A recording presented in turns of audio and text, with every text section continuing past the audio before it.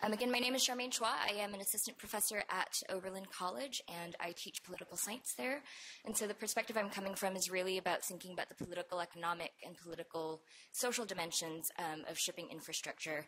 My own research is about the rise of just-in-time logistics and the ways it's produced sort of uneven effects on vulnerable populations.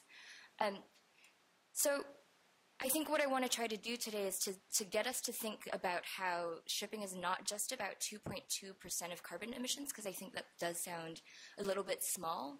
But once we actually zoom out to think about the broader conditions in which shipping came to be so consequential to the global economy, I think what I'm hoping to change our minds about is that there's actually a lot more going on there, and that the conditions of possibility for what we now know today as logistics and capitalism are actually sort of fundamentally enabled by the shipping sector. So that's a little bit of what I'm going to cover today.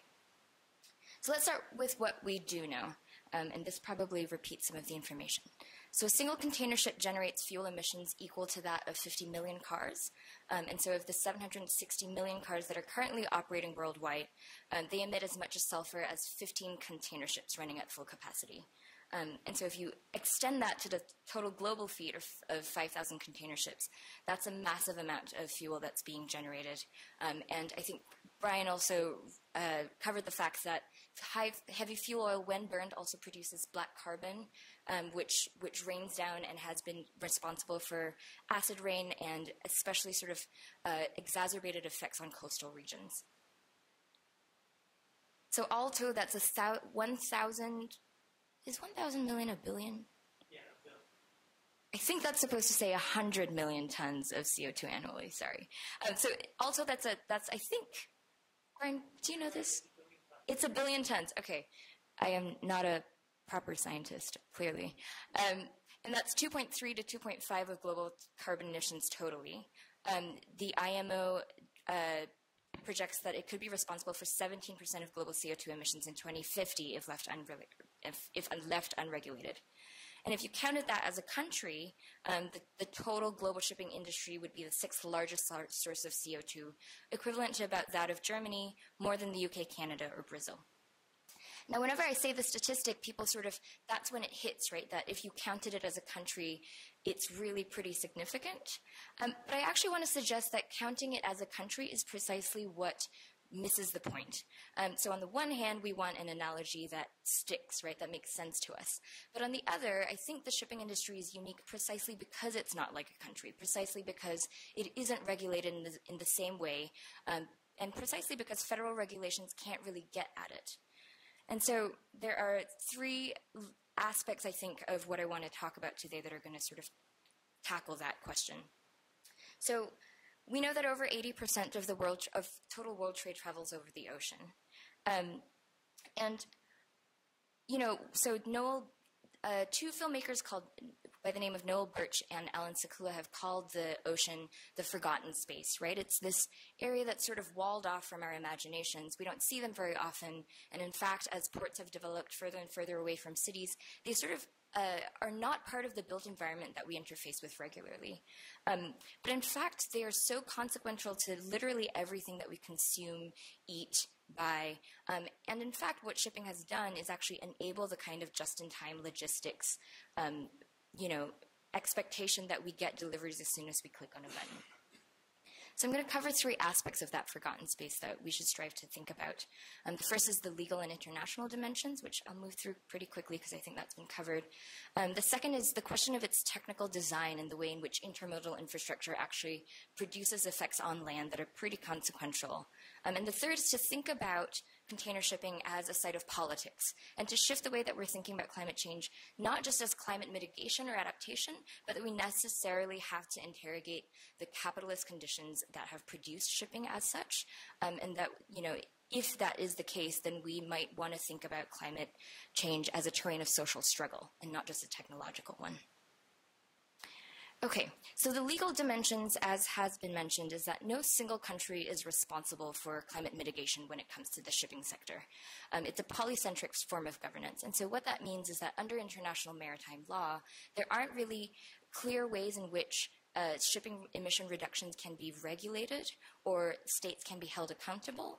The murky jurisdiction of that law sometimes and often means that the states are the ones that are held accountable. But if you remember Brian's graph from previously, where so many pieces of the pie are held by tiny countries, part of what happens is that a lot of states flag out in what the ITF calls flags of convenience, which essentially allows them to skirt regulations that otherwise, more, so to speak, regulated countries would hold them accountable to. And what that necessarily means is that the state-based enforcement mechanisms on which international maritime law apply don't actually apply in a space where the murky jurisdiction allows you to shift back and forth between different countries in relatively convenient ways. So all it takes, for example, to have a flagged ship under the state of Moldova is to have an office in the country, or even just a mailing address.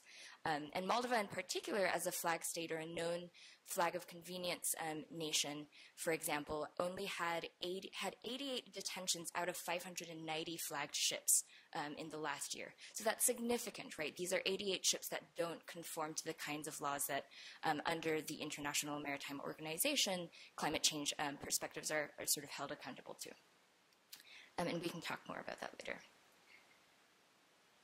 But the second, and this is what I sort of want to talk about a little bit more, is how the technical design of intermodalism sort of constrains or changes the calculus of how much shipping is responsible for. So how many of you have bought something online in the last 2 weeks? Yeah, and how many of you did it because it was just faster than going to the shop down the road? So it's crazy how our consumption patterns have changed, right? And really, I think this is arguable, but this has only really happened since the 1970s. And in fact, the 2-day delivery expectation really only started in 2002 when Amazon started Prime membership, and that has sort of started a whole sort of ensuing, effort to compete with Amazon. So I want you to imagine, oh, that did not work.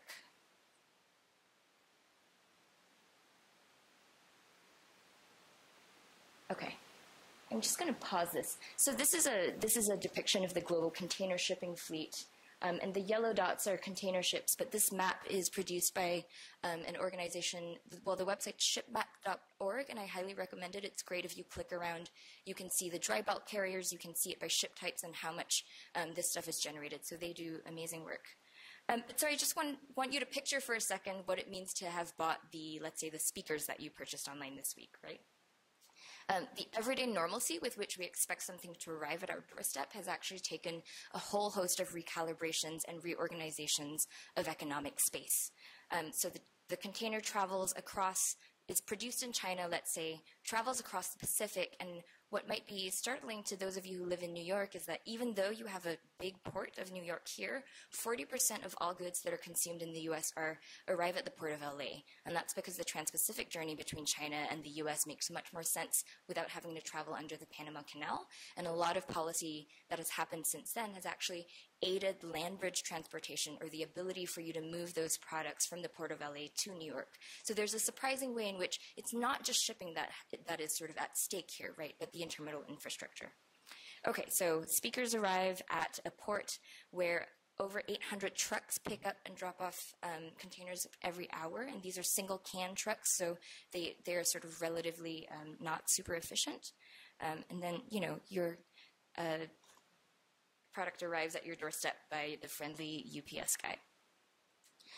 Okay, so what it has taken for that to happen is a whole host of really complicated recalibrations, which scholars are calling logistics today. And what logistics tries to think about is the optimization of each point, so that whereas you used to think about production sites, transportation sites, and distribution and consumption sites as relatively different, today those are sort of all optimized within a single circuit, so that what logistics managers think about is how to optimize the entirety of the global system as a field, which they can think about in terms of efficiency calculations.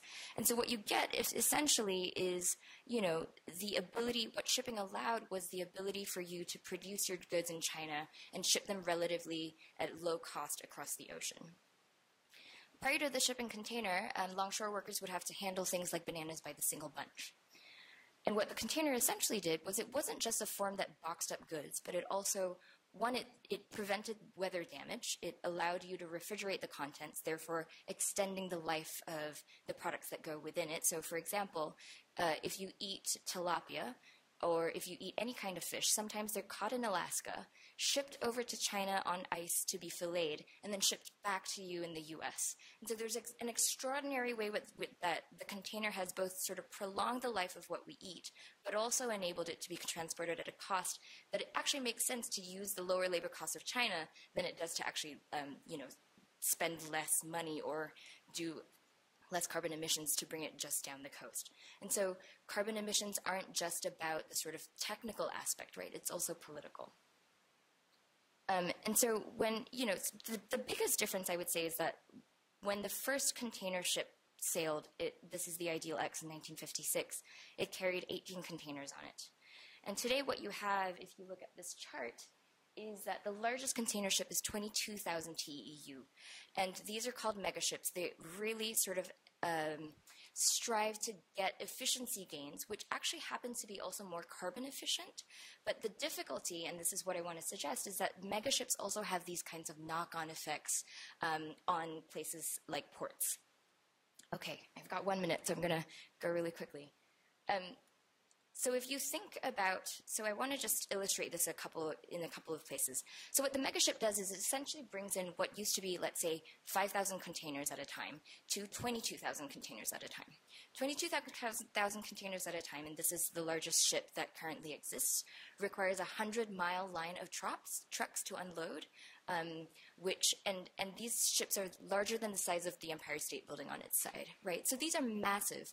And what they do is not just achieve carbon reductions on the sea, but they also then produce a whole set of unfolding effects in the port. Ports now need to be dredged to be deeper.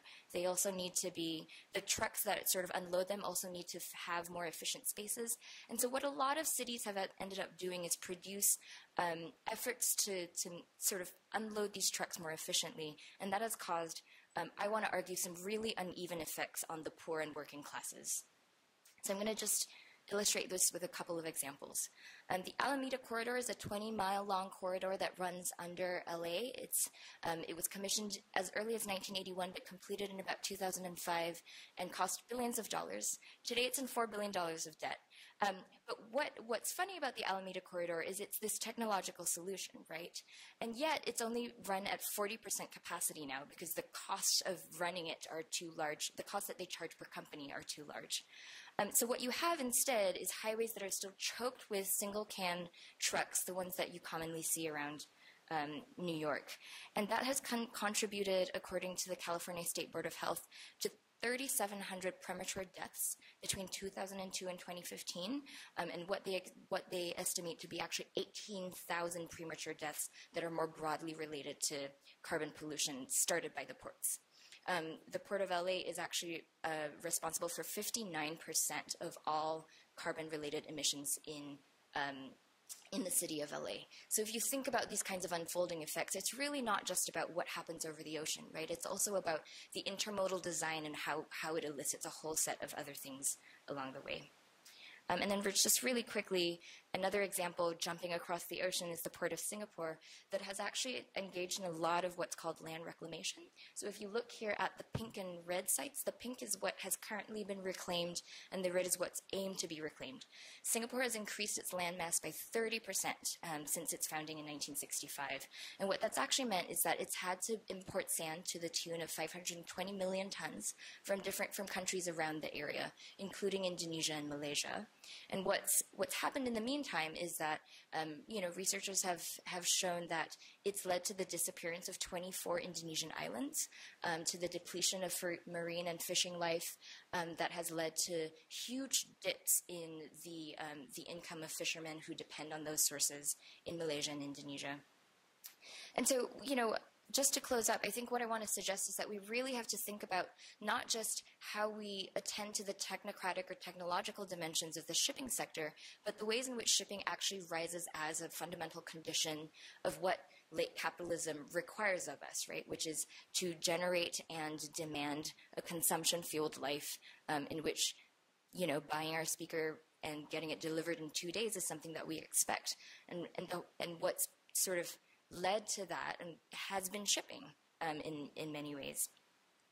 So I just want to end with a note, and I would love to sort of talk about community-based initiatives that do this work more, is that instead of thinking about climate mitigation, which is what the Paris Accords try to do, to think more about climate justice and what it would require for us to actually prioritize a working class environmentalism or an environmentalism of the poor, and to take really seriously that the lives that get most hit by these carbon emissions are not necessarily ours, right? They're going to be the poor who live on the outskirts of cities, who don't necessarily, aren't necessarily the first in mind, especially when market-based initiatives prioritize market priorities and market profit.